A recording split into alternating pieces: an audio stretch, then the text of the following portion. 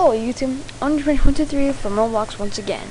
And today I'm going to show you how to set up leaderboards, games like Brick Battle, CDF and all that. So first of all, we're going to start off by going to our building mode. And then once we're going to do that, we're going to go ahead and head over to the insert and drop box and then game objects. Then say I want a red and blue team. So I'll add the spawn points, and after that I want to add a leaderboard which will make it to where it shows knockouts and wipeouts. So if you go ahead and click on leaderboard, which should show the LUA right there, Lua. And now in order to make this a capture the flag, all you want to do is just add a red capture the flag and blue capture the flag. So I'd say I'd add it right there and this one right there.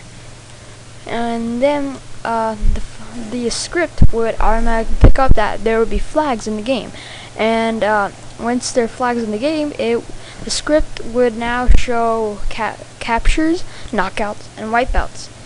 Now, if you want people to be able to vote to kick out other players in the game if they're being disrupted, I suggest adding the vote to kick player script. This will allow players to kick out other players, will vote to kick out other players if they are being harmful or abusive in any other way. So I would add that, vote kicker, and then I'll go to tools and weapons for weapons that you want to add in your game. Say I want people to have rocket launchers. Now when I add this, people will now have rocket launchers. So if you want to test it out, let's go ahead and save it. We're going to save it.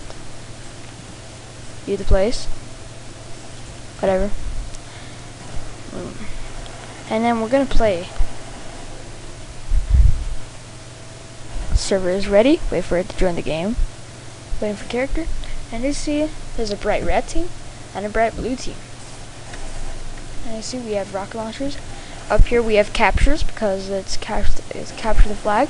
All we have to do is come up to the blue flag, touch it, and then take it back to the red base, and then we have a capture. Hope this helped you guys, and please leave a rating if it did. Enjoy this, and I'll see you later, people.